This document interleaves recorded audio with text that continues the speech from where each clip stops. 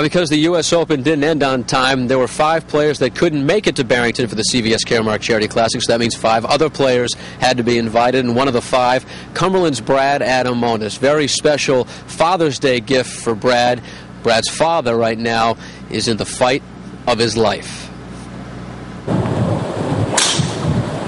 As far as Father's Day gifts go, Brad Adamonis couldn't have picked any better. He's playing the CVS Caremark Charity Classic, the perfect pick for his father, Dave, the Johnson & Wales golf coach who's battling his 4th fight with cancer. He was so happy. I saw him last night, and I hope he's, say some prayers for him, this morning, and I hope he's getting better, and I'm sure he will. Really a dream come true for our family, especially considering my dad's health situation right now.